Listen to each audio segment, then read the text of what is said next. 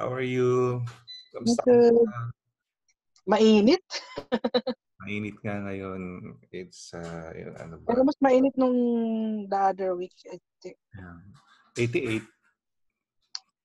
Nag-100 plus dito sa LA. Kaya init. Oh. Nung ano yun, nung Last week. Anong pagkain natin bukas? Patlak-patlak. Ano madala. Di na. Dadala siguro kaming sandwich. So, iba, magdala ng soda. Iba, magdala ng kung ano man. Malapit lang naman sa sa Bronx. Oo. Hindi naman tayo pwedeng mag-rice doon kasi hindi uso rice. Hindi naman madami ang lilinisin, di ba? hindi na. Halos ayos na yung yung kitchen. Mabilis na lang yun eh. Yeah, bilis lang yan. Ang ilalabas lang doon yung sa office, yun lang. Tsaka ayusin siguro yung stock room. May stock room ba? Alam ko may stock room tayo. Diba hindi naman natin nilagyan ng gamit? Yung tabi ng office, di ba atin yan? Kasi may nakalagay na iba na yung gamit doon hindi naman atin eh. Ganun. Hindi na natin gagalawin yun. Yung Hindi office. ko alam kung kasi nakita ko doon gamit na nung nung ibang church.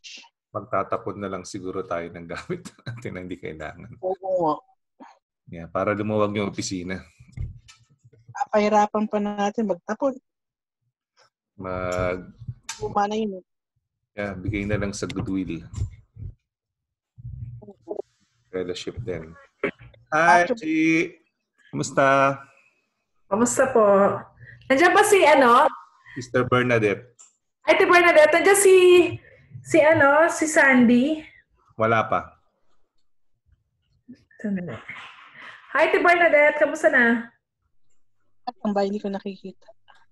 Naka-freeze yung yung frame ni Sister Bernadette. Oh. Yeah. Sister Lenlen, pakilala kita kay Sister Reggie from Texas, tsaka si Sister Bernadette, taga Texas din. Hello. Nasa Texas sila ngayon? Nasa sila, Texas. Sa Houston kayo, di ba? Ay, na Houston. Saan Texas kayo? Nalimutan ko to. From San Antonio, nasa Houston kayo ngayon, di ba? Oo, kami, yes. Houston, okay. Yung brother ko nasa Woodland. Oh, malapit lang yun. 45 minutes. Bigyan mo na Reggie yung address para mabisita niya. Charot. Pastor yan pastor ng bibisita yan nag-home visitation. Iglesia ata yung asawa Ayan, si Sister Lenlen, taga LA naman yan. Sister Lenlen, yan. Bigay ko sa'yo address. Hi, Tita Fe. Good evening. Ano sabi siya? Yeah. Hi, Tita Fe. Sandali, invite ko si Menod tsaka si May. Sige. Good evening, Tita Fe. Baka mukhang hindi walang picture. Kay Tita Fe. Nag-ano lang yan. Nag-freeze kasi minsan Ayan, okay na. Good evening, Tita Fe. Good evening, Pastor. Hi, Tita. Hi, Lenlen. Kumusta ka? Good. Miss na miss kita. Oh, miss din kita, Tita. Malapit na tayo magkita. Oo nga. Makukulitan ka na naman sa akin. Oo. Tita Fe, I want you to meet Sister Bernadette and Sister Reggie from Texas. Oh, yeah. Nice meeting you. Si Tita Fe, taga LA din. Ay, daming bibisitahin sa LA. Yeah. Kasa na si Sandy. Ate Bernadette, kamusta na? Naka-freeze yung kanyang ano eh. On ko lang yung ano.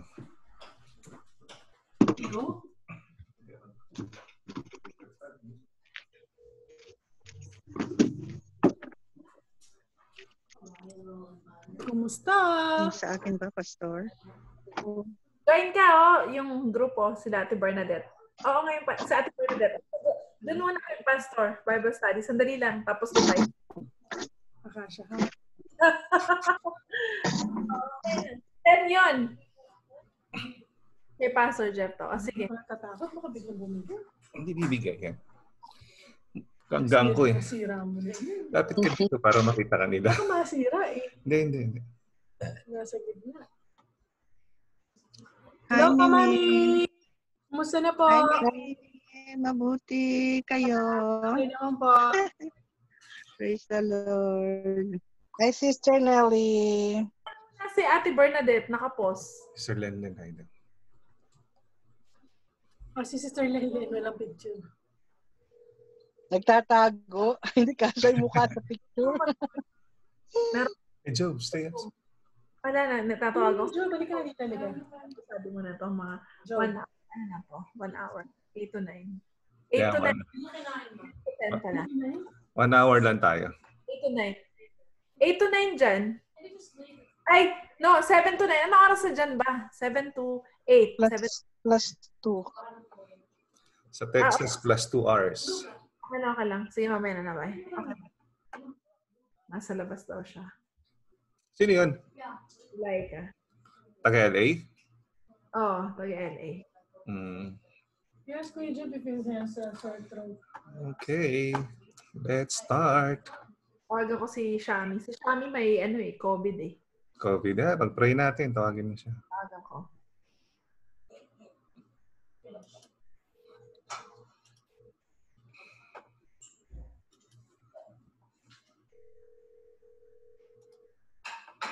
Tapos si Ate Bernadette.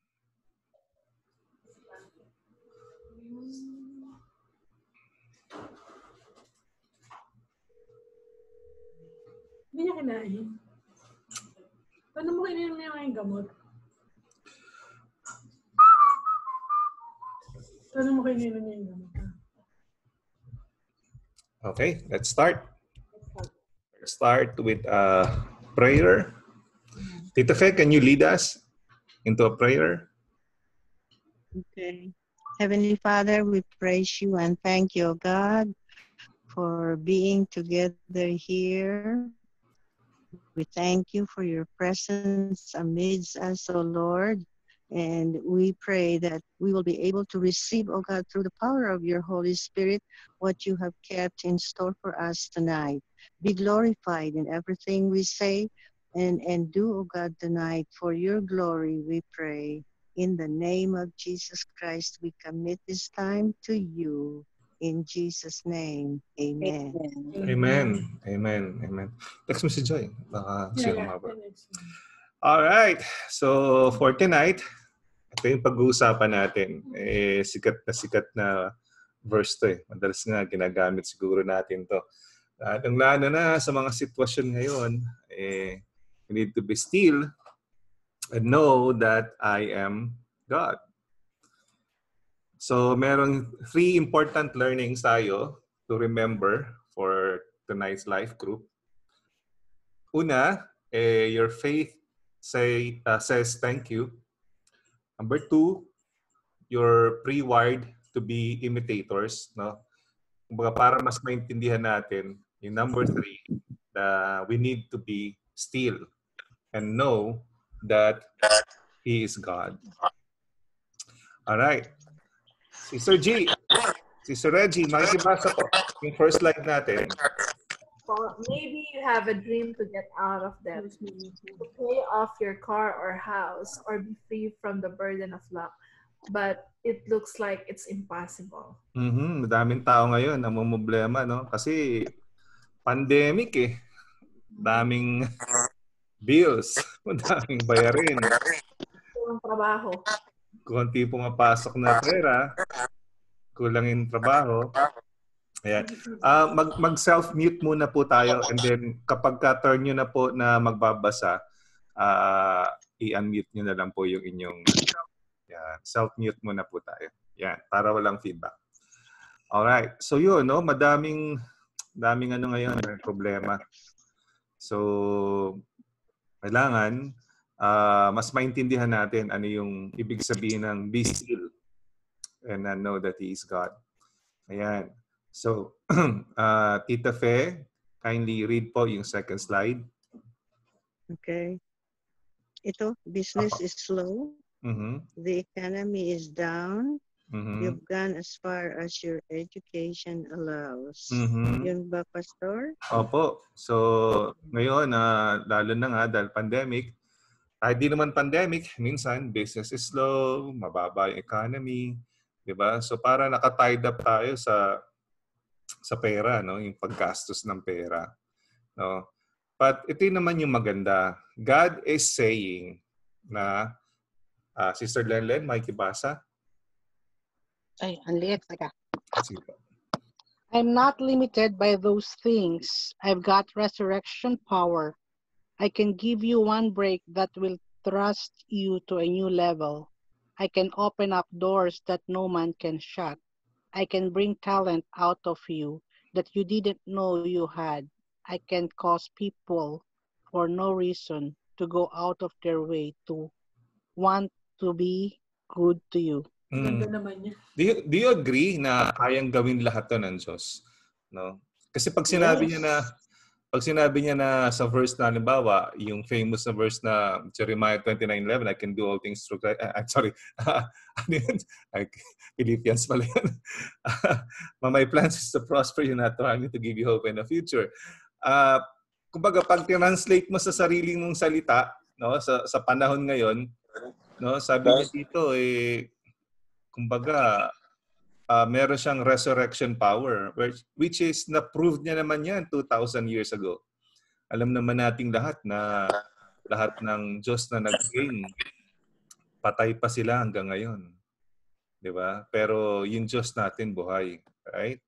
So may resurrection power siya. Kung kaya niyang bumuhay ng bangkay, kagaya nung kay Lazarus, how much more yung career mo, yung negosyo mo, or yung situation mo financially, or yung health mo, or kung ano man situation mo ngayon, or broken relationships, diba? Kayang-kaya niyang ayusin. Sabi dito, I can give you one break that will thrust you to a new level. It's just a matter of opportunity. Pwede niyang all of a sudden, isang araw, madaming kwentong gano'n na kumbaga, it just changes their life na biglang nabago yung kanilang buhay. Diba? Hi, Sister Joy. Kamusta? Welcome. Good evening po, Pastor. Good evening po sa lahat. Good evening. Si Sister Joy naman, taga South Carolina, right? Opo, Pastor. Ayan. Si Sister Lenlen at si Tita Fe, taga LA. Si Sister Reggie, tsaka si Sister Bernadette naman, taga Texas. Okay. Good evening. Good evening. Okay, sabi dito, I can open up doors that no man can shut. Do you agree with that? No? Yes. Kahit na pagpilitan mo isang bagay, pag walang approval ng Diyos, wala rin, di ba? Pero minsan may mga bagay na parang hindi pwede, hindi posible. Pero sabi nga, I can open up doors that no man can shut. Para sa'yo, binigay sa'yo ng Diyos yun eh. I can bring talent out of you that you didn't know you had. Kumbaga, hindi mo na-discover, nasa iyo pala yung gift na yun eh. Kumbaga, pwedeng ipakita sa'yo ng Diyos. I can cause people for no reason, biglang mabait sa'yo, bibigyan ka ng favor. Di ba? It's just a matter of, kumbaga, trusting the Lord. Sabi nga, your part is to keep believing, knowing that He wants to bring you great blessings. Do you agree with that? Na ang Panginoon gusto lang kung ano yung maganda sa'yo. Great blessings. Pwede niyang burahin yung debt mo, pwede niyang burahin yung sakit mo, pwede niyang burahin yung broken relationships. No? Sabi dito, Sister Joy, makikibasa. Remember, He is risen, He is alive, and He is faithful to His word. Trust Him and let His resurrection power work in every area of your life. Ayan. Amen. Amen. Kasi, sa totoo lang, minsan ang Easter Sunday, pang Easter Sunday lang natin sineselebrate eh. Alam niyo ba, every day is Easter Sunday kasi we need to understand yung principle na He is risen. We are serving uh, uh, uh, uh, a great God, yung Diyos na buhay. No? Faithful siya doon sa word niya kasi the word and God is one. No, kailangan lang nating magtiwala na merong pwedeng resurrection power na nagwo-work within us. Right? Okay lang. Welcome muna natin. Sino ba to? Si iPhone. Hi, iPhone. Bong! Ayun, si Bong pala to. Hindi ko nakilala. Hi, Bong. Hello, Pastor. Good evening from Texas, si Bong. Yan. Tapos ko lang sa alaga ko. So meron tayong tatlong taga-Texas. Hi, Sister LV. Hello, Pastor. Good Good evening to everybody. Meron naman tayong mga taga-LA, si Sister LV, Sister Lenlen, at saka si Sister Fe. Meron tayo from Texas, Sister Reggie, Brother Bong, and Sister Bernadette. And from South Carolina, si Sister Joy. Okay, so iba-ibang time zone tayo. Merong 7, may 8, may 9. Alright, let's go back sa pinag-usapan natin. Eto na. Pag-usapan na natin, how to be still. No? Meron 3 learnings tayong dapat matutunan ngayong gabi. Paano ba tayo may apply natin yung pagiging still? Okay? O sige. Reg, pakibasa. Okay. What does be still and know that I am God? Meaning, Mom. Okay, be still and know that I am God. The first half of Psalm is a popular verse used to encourage believers to be still and silent before the Lord. This interpretation promotes a healthy rest in the presence of the Lord. Dalas ginagamit ito ng mga Kristiyano eh, di ba? May kanta pa nga yan eh, di ba? Yung be still and know that I am God. So, sabi dito, this is used para ma-encourage tayo, no? Pero merong mga prerequisite eh, no? Pero bago 'yon, tingnan muna natin dito yung main message ng salmo na to. So alam naman natin pag salmo ibig sabihin sa Tagalog awitin yan eh. No? It's a song. So sabi dito, the Lord is a refuge and strength and our stronghold. More importantly, the Lord of hosts is with us. No, ibig sabihin, ito yung main message ng how to be still. Kumbaga, pinaparamdam niya na is in full control. So ito yung pag-uusapan natin ulit ngayong gabi. Una, your faith says thank you. Number 2, you're pre-wired to be imitators. Kailangan natin maintindihan yung dalawang yon bago natin para mas maintindihan natin yung talagang topic na be still. We need to be still. So let's start. So, define muna natin yung faith. Ito dati binanggit ko ni Sister LV. Sister LV, makikibasa po. Anong ibig sabihin ng faith sa Hebrews 11:1? Okay. 11:1. Sandali ako. Nandito po sa screen. Pakibasa na lang po. Nasa screen ba? Apo. Ano ba? Ito po ba? Apo, Faith apo. is being sure of what we hope for and certain of what we do not see. Yes. Yeah, Yun eh. Yun yung faith eh. Isang bagay na inaasa-asam natin, naasahan natin, naasam-asam, pero alam natin na hindi naman natin nakikita, pero alam natin darating. Yun yung pananampalataya. Di ba? Ito yung panlaban ni Abraham eh. Ito yung kanyang one of his greatest weapon, yung kanyang faith. Di ba? Ito isang bagay na tinuro niya sa atin na napakaganda. Okay, simulan natin. Yung first learning natin, sabi dito, faith says thank you. No? Makikibasa. Brother Bong, makikibasa yung 1 Chronicles 16:34.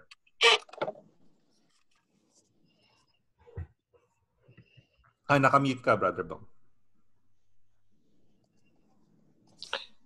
Oh, give thanks to the Lord, for He is good. For His mercy and loving kindness endure forever. Para ako nakikinig sa misa. parang, parang salmong responsaryo. Parang gano'n, no? Parang mapapatahimik ka talaga, no? Okay, sabi dito, give thanks to the Lord for He is good. Amen. For His mercy and loving kindness endure forever. Right? So, sabi dito, faith says thank you. Tingnan natin. Ayan. Napapansin niyo ba, ano ba kayo? Dog person ba kayo o cat person? Sino ba dito mga dog person? Kung preferably, anong gusto mong alaga? Aso o pusa? Wala. Wala. Wala kang gustong alaga. How about the others? Meron ba sa inyo ang dog person? Meron bang cat person? Kasi ako dog person ako eh. Dog person. Ako din. Dog person po ako. Dog. Si Brother Bong, dog person. How about you, Sister LV? Dog din po. Dog. Ikaw, Sister Reggie? Wala po. Wala. Ayaw na alaga. Ayaw na alaga. Okay ang dog. Okay. How about you, Sister Joy? Dog pastor. Dog person din. Okay. How about you, Sister Bernadette? Can you hear us? Are you a dog person? Curtain. Dog. Dog Good evening, person. Pastor Jeff. Hi, good evening, Pastor Vesad. This is Besad, yes. Hi, good evening. How are you? Hi, Besad. Thank you so much. Hello. Nice I'm to sorry evening. we are late. It's okay. It's Okay. okay. We're talking about being Talk- still and knowing that our Lord is always with us and He's still God in our lives. Yes. Okay. So, gamitin nyo na yung mga natatago nyong English. Kailangan natin mag-shift sa English. Okay. Brother Bersad. Good evening. Hi, good evening, Sister Marian. Good evening. Thank you. Good Yeah. evening, Tita Mary Ann. Daming aso dyan sa likod. Ayan. We were asking if you are a dog person or a cat person. Well, obviously. They have a dog person yan. Obviously. So most of us are dog persons, right? So, Yes. good. Since we are all dog persons, one good characteristic of a dog that I observe is that whenever they see you, they wag their tails, right? Especially when you're preparing their food. No, they wag their tails and then they keep on running into you. And whenever you give them food, while they are eating, they keep on wagging their tails. So it is it's like manifesting that they are so grateful, that they are so thankful for the food, for the love, for the caress, for the they're so for the attention. No, one of the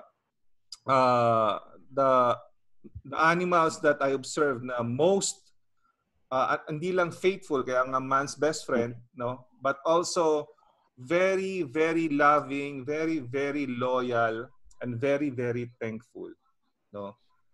I noticed ito yung mga aso. These are the dogs, no. And if the dogs can do this, no, how much more our Heavenly Father, who provides for us daily, who's very faithful to us, who's very merciful to us, who's very forgiving to us, how much more na we should also be thankful and learn from our pet dogs, right? So, let's read this. Let's ask Sister Marian. Sister Marian, can you read this, please? The next slide. One thing I've noticed is that when you live with an attitude of constant gratitude, not only will you thank God for what He's done in your life, you start thanking Him for what He will do in the future. Amen. Do you agree with this? Amen. Amen. Have you experienced, well, probably most of us experienced the balikbayan boxes? And then this is a Filipino thing that where you will put all your stuff.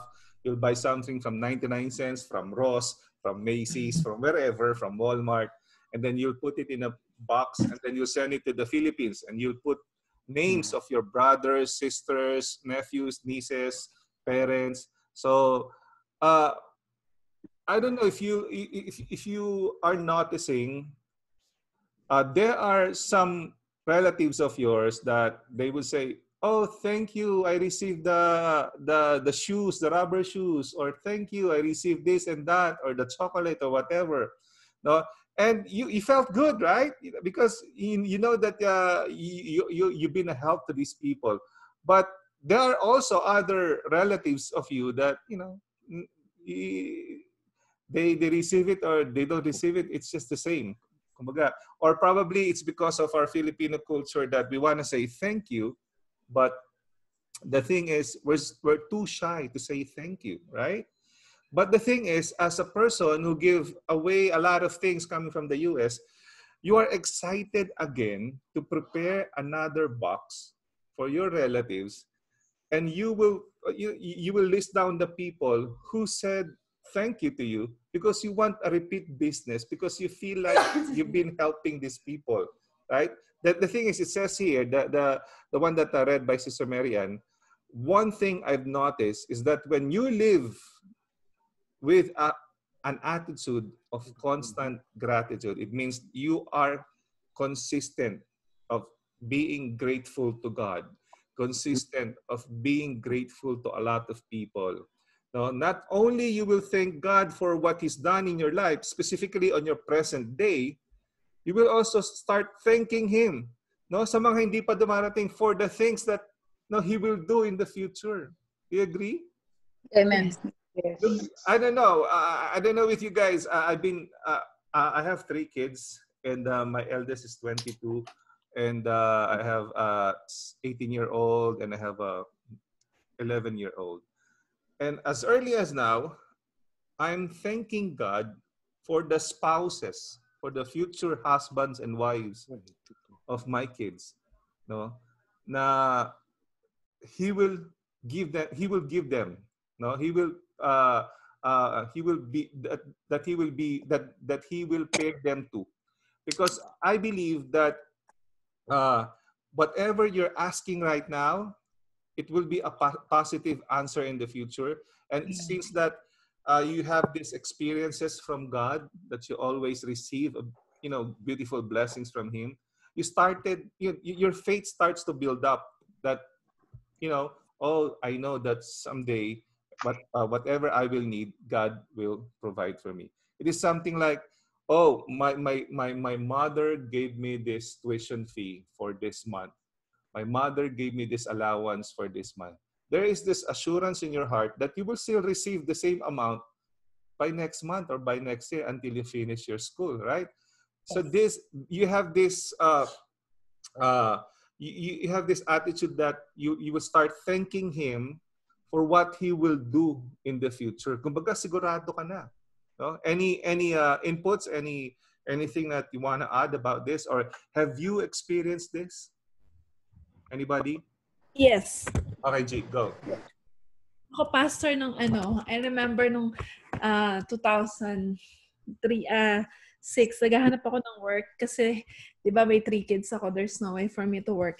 Tapos, hindi ko alam, ko, pero Lord, nagpapasalamat na ako sa ibibigay mong job, kasi alam ko, bibigyan mo ako kung saan ako mag-excel. Alam mo yun? Pinag-pray ko na yun. Wala pa man, hindi ko pa alam, pero I believe, and my faith is like thanking Him all the time. Tapos ito na nga, kung saan niya ako dinala. Yeah. So, ang sarap, kasi kanina dinefine, it was defined earlier by Sister LV. Faith is something that we hope for, that we are sure of, even though we don't see it. Yes. Alam mo yan? Just like our pet dogs. They don't have jobs, right? Yeah. They didn't finish college, but they are being fed every day, and they are sure that they will eat the following day, the next week, the following month, because you're there. You are the provider for them. No, just like us, we have God. We have this assurance in our heart that everything will be okay after this pandemic. No, the Lord will restore all our businesses, all our jobs, all our opportunities. No, we need just to hope for. No, instead of thinking negative things that things will be. This is like doomsday, and it will be end of the world, and everybody will start killing each other. No, it's not. This is a time for us Christians that we show the world that we have faith, trusting a beautiful God who can possibly create a beautiful scenario starting probably tomorrow. Who knows? After when we wake up tomorrow, COVID-19 is gone, right? And we can go back to our normal lives. I don't want the new normal. I want to go back to the old normal, right? Where we can hug each other, where we can, have fellowship every Sunday, where we can go to Bible studies and eat dinner together, go to the park, picnics and everything. So we just need to One thing, hope for I've those noticed things, when you right? live with an attitude of constant gratitude, Mm-hmm. not only, oops, I'm sorry. Go ahead, go ahead. Go ahead, go ahead. Who's talking? Sorry? Ate Bernadette, I think she's reading it. Okay, okay. It's I'm okay. sorry, I didn't know I wasn't on mute. It's okay. Go ahead, share it. Sister Bernadette, go ahead, share it. I heard attitude of No, I was reading what's on the screen. okay, okay, okay, okay. Then I So mute myself. Okay. yeah, it's okay. Any thankful experiences that you experienced? Yes, Mm-hmm. thankful experience is so hard to say very detailed, but Mm-hmm. through my life, um, uh, as you said, we have to be thankful. Um, I was personally, for me, I wish I had a heart of dog, so appreciate 24 hours for everything, for Mm-hmm. people and God. But because I don't know, because of my flesh, sometimes I forget. Mm-hmm. And I think when people are nice to me, like this is their job. Mm-hmm. It was like that a long time ago before. Mm-hmm. But right now, I recognize that even I go to the shower, I say, thank you, Lord, for the water. Thank you for the shower. Thank you for the soap. Thank you for the food. Thank you for the every single thing. I always thankful for my life, for my wife, for my child, for my car. Even sometimes I say, thank you, my car. You take me there. And Amen. like that. Yeah, so I'm so thankful for everything, but I'm just saying I was like before, like somebody do something nice to me is like their job, but it's not nobody's job. It's our job to love people. Mm-hmm.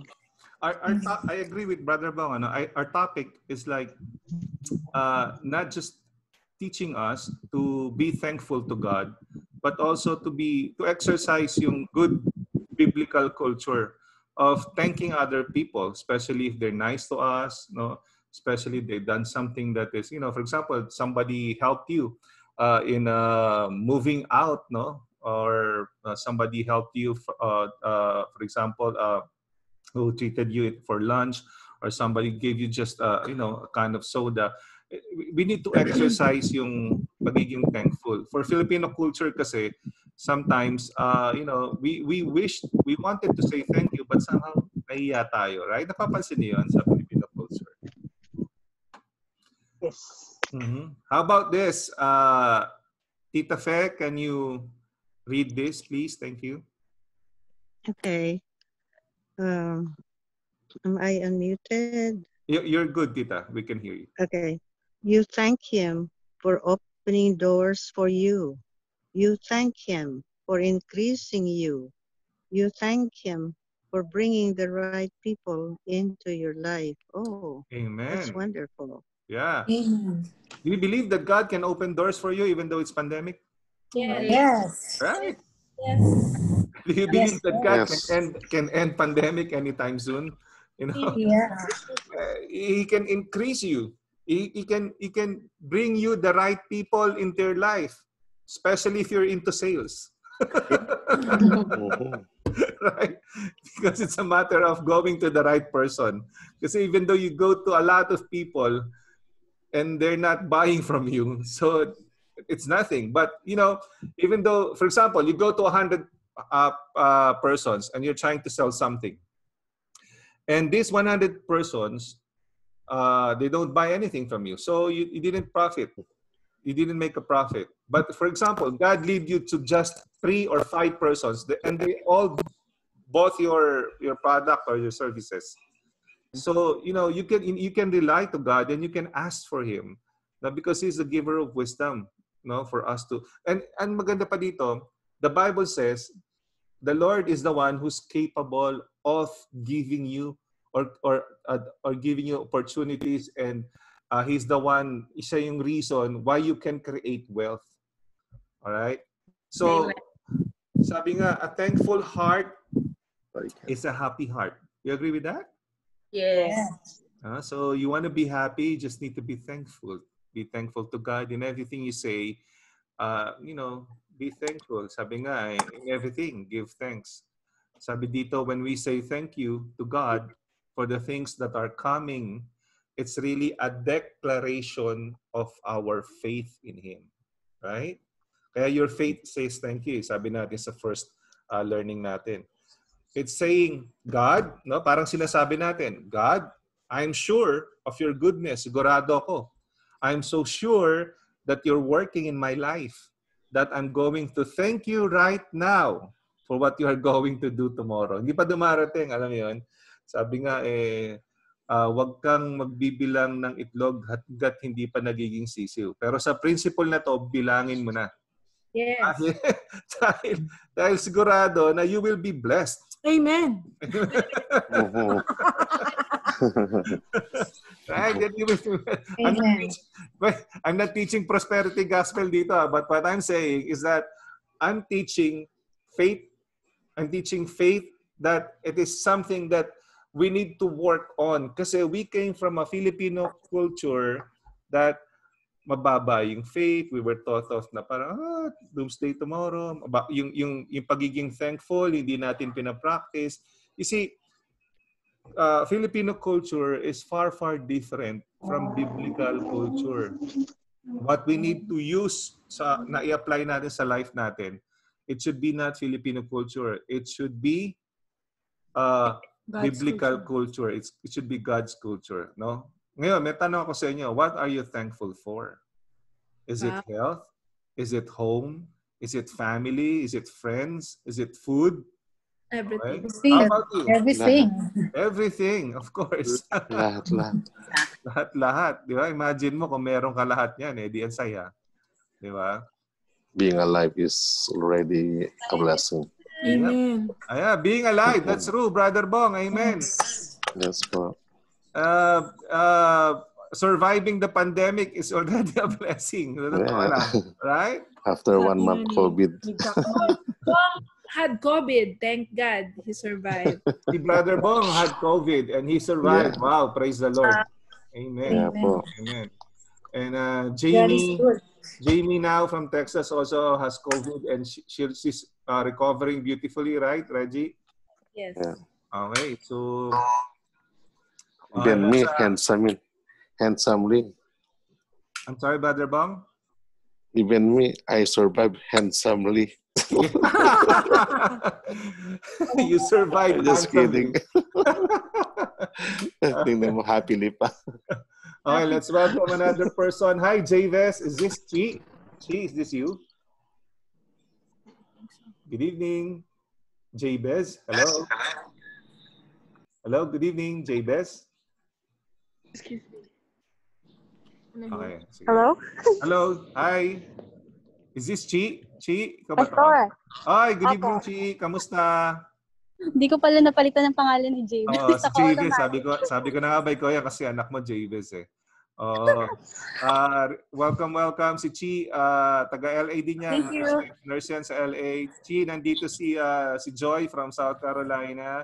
Si Leslie from LA. Sorry, kakalabas ko lang ng work. It's okay. Sister Marian, Brother Besad from LA, Sister Fe from LA, Sister Reggie from Texas, Brother Bong from Texas, Sister LV from LA, and Sister Bernadette from Texas. Okay, ang dami natin ngayon. Okay, Okay, sige, Chi. Total, bagong dating ka. Ikaw magbasa ng next slide. Okay. Ito ba yon? Nagdadrive ka ba? Hindi, naglalakad sa park. Papunta ng parking. Okay, sige. Pakibasa yon, mga kapatid. Okay, mga kapatid. That's the kind of faith that pleases God. He wants us to trust in His goodness and believe that He is a rewarder of those who diligently seek Him. He delights in seeing our faith. He delights in an attitude of gratitude. Amen. That's a kind of faith that pleases God. Imagine, we're talking about faith that says thank you. Imagine if you have this kind of faith, you just don't you don't just receive blessings from Him. You don't just receive blessings in the future from Him. It also pleases God. What is one thing that that is so nice to achieve is knowing that you are pleasing God, right? Yung parang yung yung mommy mo, daddy mo, di ba? It's nice to please them, no? You give something for them. Kumbaga something na mga bagay na pwedeng makakatulong sa kanila, right? Lalo na sa old age, no? So, kumbaga, that's the kind of faith that pleases God. He wants us to trust in His goodness and believe that He is a rewarder of those who diligently seek Him. So, it's worth it to diligently seek the Lord. Amen. So sabi nga sa 1 Thessalonians 5:18, give thanks in all circumstances. Amen. All right. Sabi dito as we close yung first learning natin, Sister Minnie, pakibasa. Let your faith say thank you. Praise Him throughout the day with an attitude of joy and expect to see His goodness in every area of your life. Amen. Okay, so tapos na tayo sa learning number 1. Let's go to learning number 2. Okay? You're pre-wired to be imitators. You agree with that? No? But we should be imitators choosing to follow God. Alam nyo, okay, Sister Reggie, kindly. Yes. Okay. Pre-wired to be imitator. Be imitators of God, therefore, as dearly loved children, and live a life of love, just as Christ loved us and gave Himself up for us as a fragrant offering and sacrifice to God. Amen. What do you mean by pre-wired? Anybody? What do you mean by pre-wired? Ano ibig sabihin ng pre-wired? How would you define pre-wired? Anybody? May gagayahin na. No, yung kumbaga pag sinabing pre-wired, parang meron ng ano. Like you were planned to be like that. Kumbaga pag it is something like you bought from the factory. You were already pre-wired. You were designed to be something. Meron ng nakakabit na sa yon, kasama na sa binayaran mo yon. Parang ganoon. No? Yeah. Kumbaga kung if you're buying a vacuum cleaner, meron ng hose. Parang gano'n. meron ng sanitizer, parang gano'n. So, if you're buying Ritello, may airfield. the thing is here, our personal vision, no, basing it doon sa binasa natin kanina, sabi natin dito, we should be imitators of God, no? So our personal vision must be to be more like Christ. Like Christ. Amen? Amen. So that should be our personal vision, to be more like Christ. Kasi you'll never go wrong if you be more like Christ. No? Okay, let's ask Sister Lenlen to read this. Next slide. Oh, have you ever spent time with a small child or baby and had them mimic your every sound or action? To them, it's a fun game, but internally, they are learning by watching and copying everything you do. They just watch and do the same thing. That's because we are all pre-wired to be imitators. Ayun, exactly. No, Sister Len just defined what do we mean by pre-wired. We are pre-wired to be imitators. No, I Nature. remember I used to work in a fast food. Whatever hairstyle that I'll be wearing, all my crew will be, they'll just imitate you. And your children, whatever you're doing in life, whether it's bad or it's good, they'll just imitate you. Do you agree? No? So, for example, uh, uh, you're not eating a certain food. Although, for example, you're allergic to shrimp. Your children are not allergic to shrimp. Since you're not cooking shrimp, you're not eating shrimp, they are pre-wired to imitate you. No?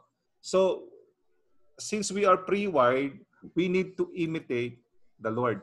No? Kasi our children loves to imitate eh. Just like us, na parang mga anak ng Diyos, we love to imitate. We love to imitate even the world, actually. No? Tingnan niyo, basahin niyo dito. Sige po, go ahead. It's the same as in computer. Pag Yes. binili mo, meron na siyang system.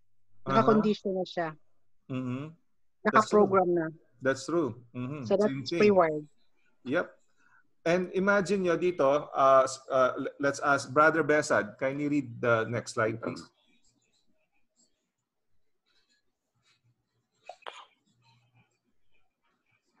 Kindly unmute your... Okay, go ahead. Just like little children, we are all still imitators. So many people today end up imitating what they see in the world, on the TV, in the news and magazine. But scripture tells us that we are to be imitator of God, follow his example of love. Amen. So same principle.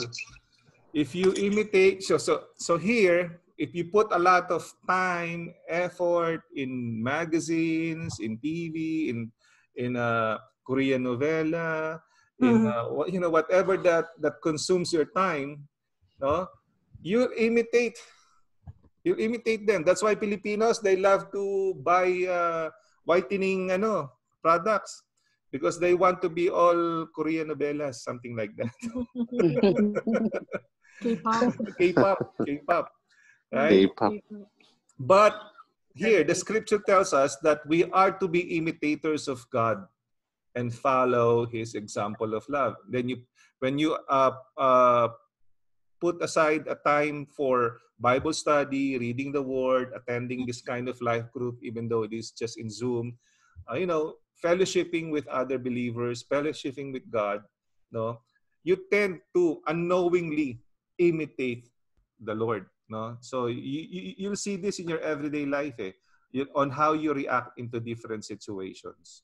Okay, sabi nga, ulitin natin, be imitators of God. No, pakibasa ministry. Be imitators of God as dearly loved children and live a life of love just as Christ loved us and gave himself for us as a fragrant offering and sacrifice to God. So it could be a fragrant offering and sacrifice to God also. Ayan. So let's ask Sister LV. Sister LV, can you read the next slide? If you need to change your actions today, change what you are imitating by simply changing your focus. The more you focus on the word, the more you will imitate God. And when you do things God's way, you will get God's results, peace, joy, and blessing all the days of your life. Amen. Any inputs? Ganda ng binasa ni Sister LV, right? No? Yeah. If you need to change your action now, ngayon, ano daw papalitan mo, no? Yung focus mo. Focus. Wag ka na daw masyadong manood ng Korean novela. Focus on the word. Yeah, the more you focus on the word, it's Friday night, right? Friday night is party night. Sabi nga, thank God it's Friday. And you go somewhere and party. And you chose to be here in Zoom for 1 hour to hear God's word. Right? Amen. That's true? Amen. Amen. The more you focus on the word, the more you will imitate God. Yes. And when you do things God's way, ano daw ang resulta? Peace, joy, and blessings all the days of your life. This is in line with the Matthew 6:33 principle. Seek ye first the kingdom and righteousness of God. And all these things, whatever you want, good relationships, finances, health, everything that you will benefit from will be what? Added unto you. So the principle is seek God first. Amen.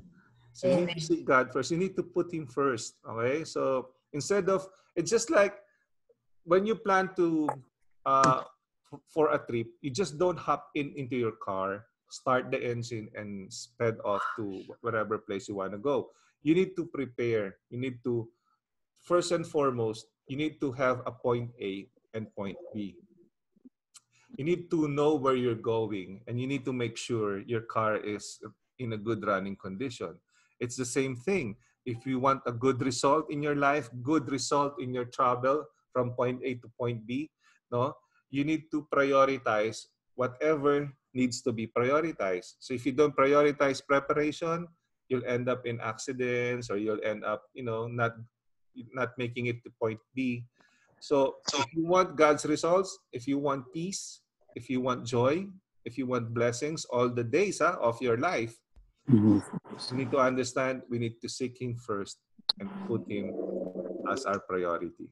That's why every Wednesday, alam nyo, we decided for 52 weeks, no, I am teaching, actually I'm not preaching every Wednesday sa Facebook and YouTube.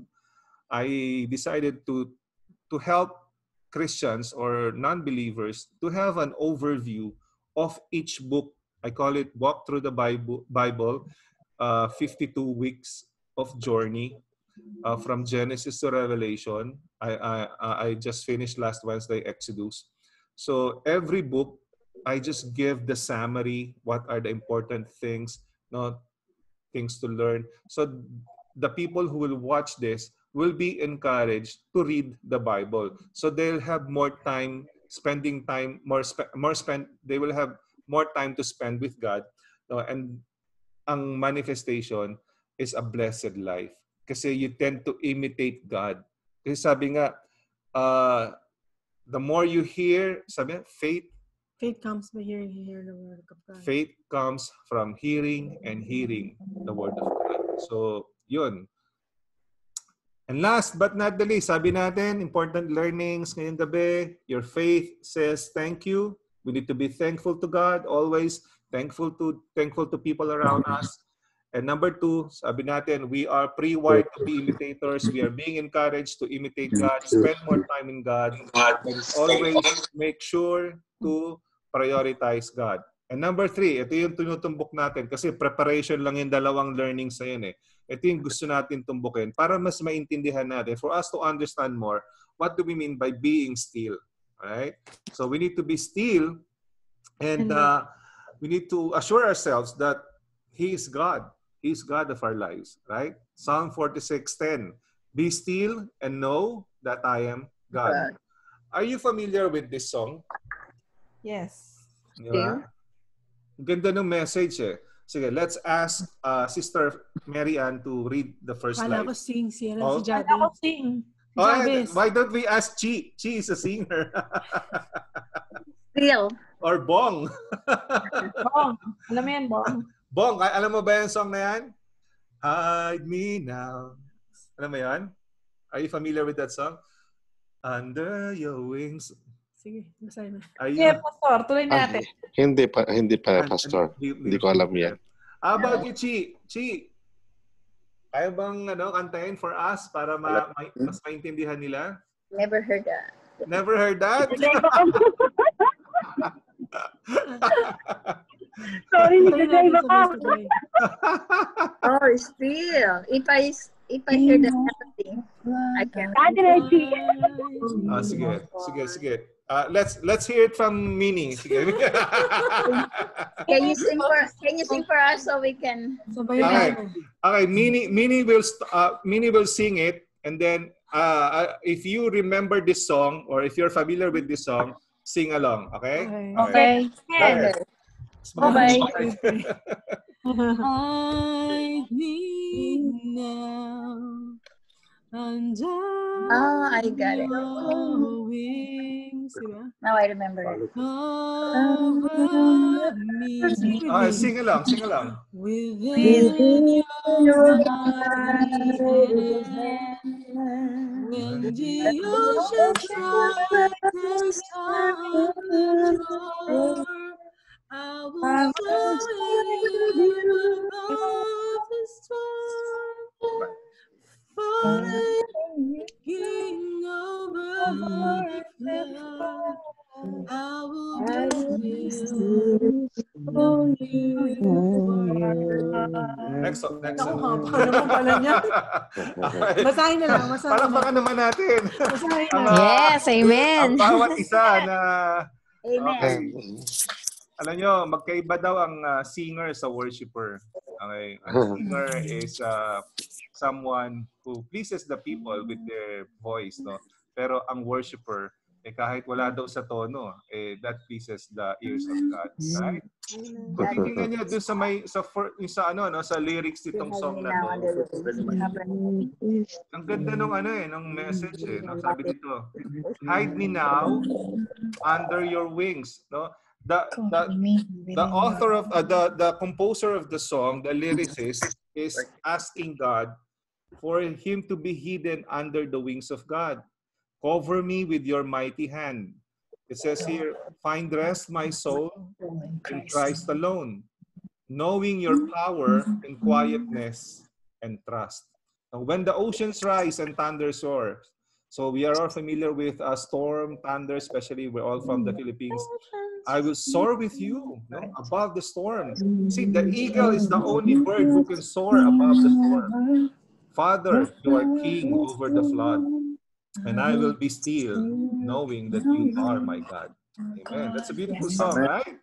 It's so beautiful that it embodies the message, no, for tonight, right? So let's ask Brother Bong, can you read this, please? Next slide. When God created Adam, he put him in the Garden of Eden, a very quiet, peaceful, tranquil place. That's where God met him and spoke with him in a place of peace. Amen. Can you imagine, no, the place God prepared for Adam and Eve? No, it's a beautiful place. No, kumbaga, walang hassle. Everything is provided for. Pero the best thing that you can get from that place is the tranquility, yung peacefulness, yung quietness. No? Kasi walang problema, as in, it's a paradise. No? So that's the intention of God to put us, from the very start, you will observe that the very intention of God is to put us, for us to reside, to dwell in a place that is quiet, peaceful, and with tranquility. Pero what is happening right now, no? Our world is kind of, chaotic. There's racism. There's like protest everywhere. The entire coast of West Coast, Oregon, California, Washington are being burned. In the East, there's like kakabagyo lang dyan, di ba? Sa East, Joy, kakabagyo lang sa inyo. And a lot of things are happening, especially by November, there will be presidential elections. So people are, divided. There's divisiveness. So there's as if a lot of people, they are having this anxiety, they're having this depression. They feel like I'm not living in a place where God intends me to live. But here's the thing. if you're a Christian, if you're a believer, if you believe in God, in the midst of chaos, He can create a garden of Eden for you. Do you agree with that? Amen. He can create a garden of Amen. Eden for you. I wonder what Adam and Eve look like. Are they Caucasian sa palagay nyo? Are they dark? Are they yellow Asian? Are they brown Asian? Are they Middle East Asian? No, but it doesn't matter kasi all colors matters to God. Eh. Pero the thing is, they were put in a place, no, designed for tranquility, for peace and quietness. No? Here's the thing. Let's ask Sister uh, Sister Joy to read this. Sister Joy. Do you see the red? Today's life can be very noisy. If we allow it, all of us can live stressed, uptight, in a hurry, and on edge. In the midst of the whirlwind of activity going on around us, we've got to learn to not let the busyness, the frustration, and stress get on the inside of us. Amen. Any input? Anybody? Sa binasa ni Sister Joy, no? Ang buhay daw natin ngayon, today's life can be very noisy. Pero if we allow it, no? So there's a matter of choice. We can choose to allow it, or we can choose to, just shut the door and allow God to create a special paradise within our place, right?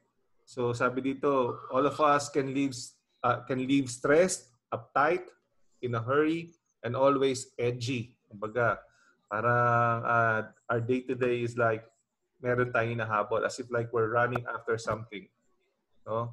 Pero ang maganda dito, in the midst of whirlwind of activity going on around us, we've got to learn to let the busyness, the frustration, and the stress get on the inside of us. So you can shut it outside. No? But how? Here's the thing. The idea of God is for you to be like Adam and Eve, to be put in a special place, where you can find a garden of Eden, within wherever you are. God can create a garden of Eden, a place of quiet, peaceful, and tranquility. Diba? Even ngayon nga, kahit na ang buong pamilya, a lot of people are busy. Even though you are physically together, with technology, everybody's on their iPad, iPhone, laptops, no? So Lala kumain. the today yung technology, it can also a hindrance. It can help us to a lot of things, but it also can be a hindrance for us to experience peace and quietness and tranquility. How about this? Sister Marianne, kindly read this. It may be hectic. It may be hectic on the outside, but deep down spirit, you can be at rest because you know God has you. God has you in the palm of His hand. Amen. Do you agree? No? Amen. Things might be hard for nowadays, but be reminded that, sabi sa Isaiah 49:16, see, I have engraved you in the palm of my hand. Right? Amen. So it is like something that a lot of people, I don't know if you know Manny Pacquiao, all his it's like his wife, his children were tattooed on his left braso, or ano ba to? Arm. So it's a permanent ink, right? But for God, you are engraved. You're not just tattooed, you are engraved. You are engraved in the palm of His hand. How can He ever will forget you? It's impossible, right? That's how much He loves you. So you just need to understand that even though it's hectic on the outside, but deep down in your spirit, you can be at rest. You can be calm. You can experience tranquility because you know God has you in the palm of His hand. Now, Sister LV, kindly read this. Thank you.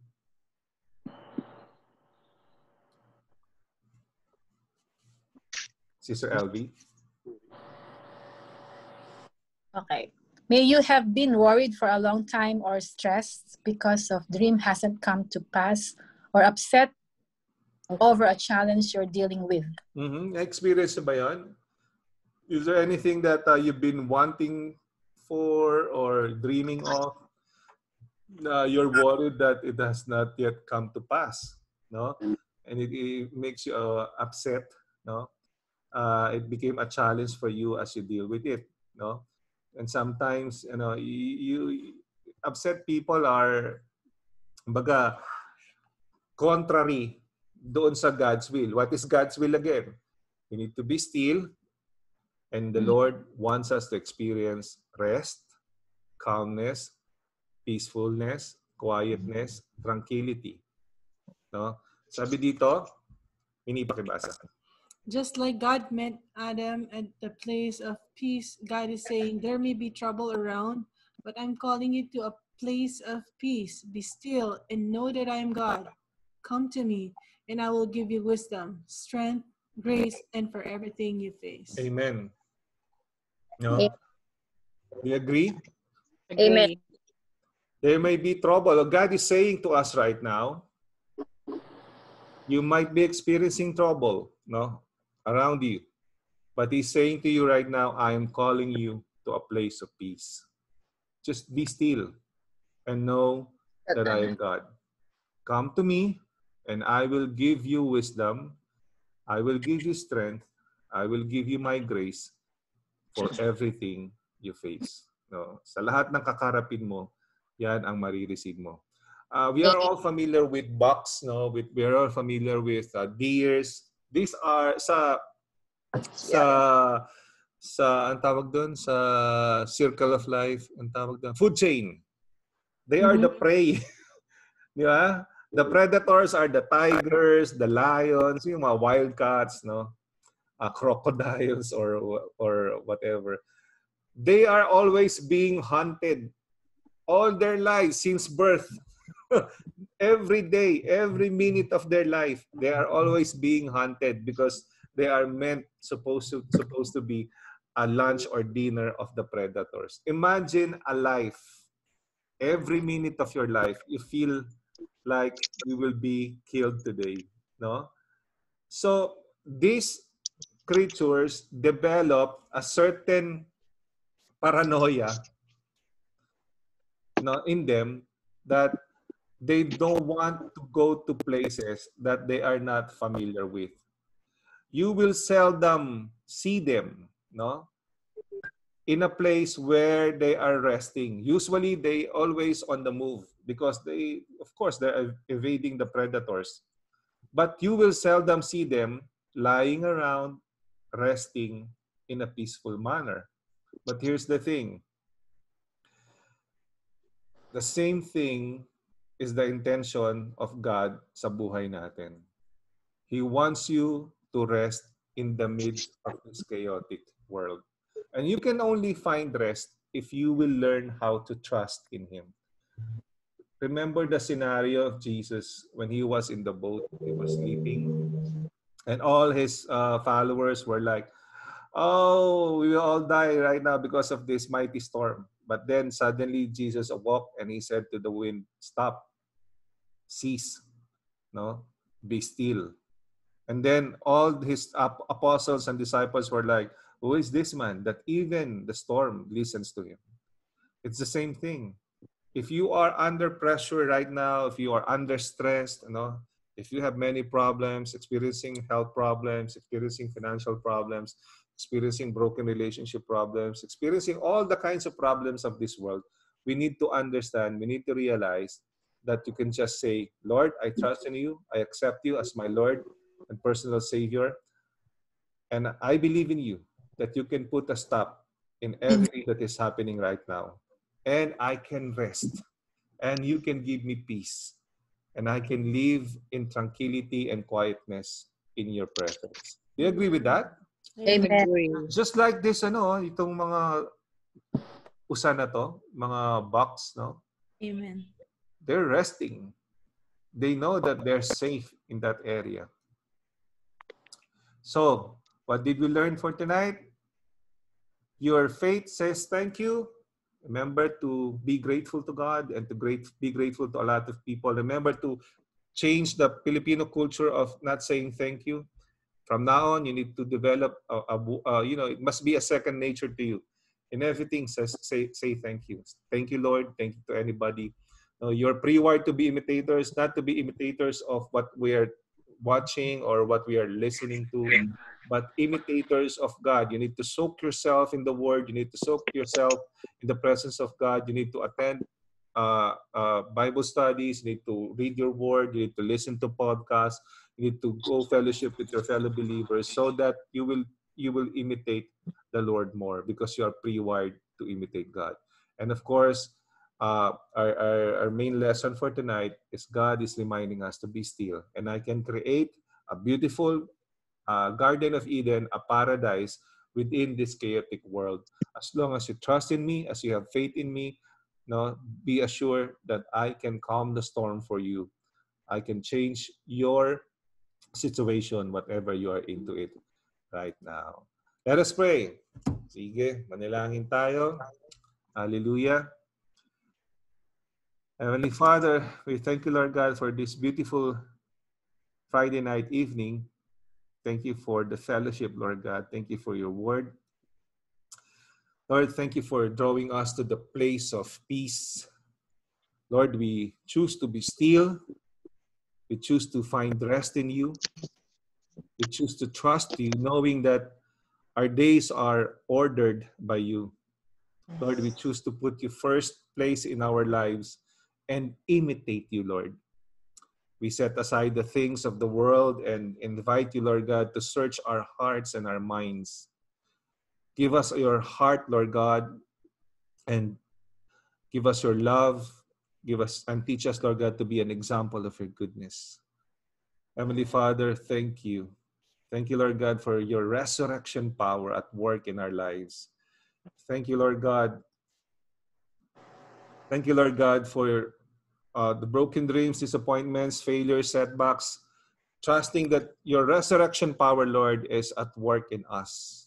We trust that you have a good plan for our future, Lord, and you are leading us into a total victory. Thank you for another day to praise your name. Thank you for all you have done in our lives and for what you will do tomorrow. We're expecting it, Lord, the blessings. Yes. Help me to see your hand of blessings as we continually praise your name. Amen. In Jesus' name. Amen. Jesus' name. Amen and amen and amen. God Thank bless you guys. Nako, konting commercial lang. Reopening soon ang Los Angeles LA First Church of the Nazarene, the Filipino congregation. We are targeting October 4. Please come if you can come. Yun lang yung mga taga-Texas, pero meron kaming online. You can watch us.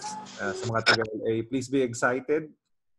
And calling all workers, if you are available tomorrow, 10 to 12, we will again clean our office, our pantry, our dining area in preparation for the upcoming opening on October. And after that, 12 o'clock, we will have a small potluck lunch fellowship doon sa courtyard ng church. So, yun. Happy Friday sa inyong lahat. Thank you for joining our Bible study for tonight. And thank you, Marianne and Bessa. Pastor Thank you, Pastor Jeff. It was so useful. I learned a lot. And then, if you don't mind, Marianne wants to sing for everybody. Oh, sure. We would love that. We would love to hear She that. practiced that song. Okay, let us hear that. Yeah. No, the song I heard. This song I heard in the Facebook, and they changed the lyrics for Jesus. Mm-hmm. That I was practicing last night, but I want to praise God for this. Amen.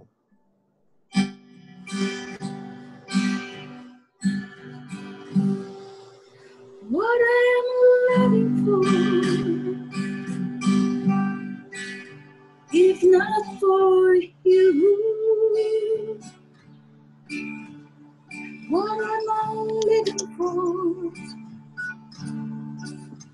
If not for you,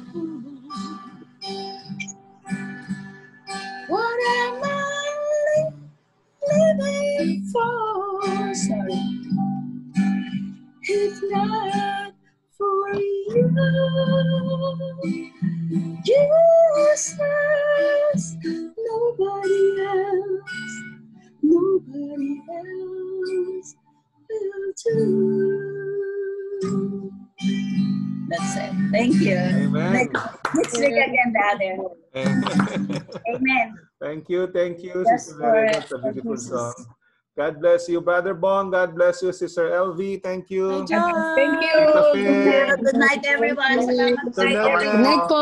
Thank you. Have a Joy. great Thank Thank you. you. Bye. Sister God Chi. See you. Thank bless. See you you. next week. See you See you next next week. Bye. Thank you po. Friday. God bless Bye. you. Thank you. Bye. Bye-bye. Good night. Bye-bye. Bye, Thank everyone. you. Bye.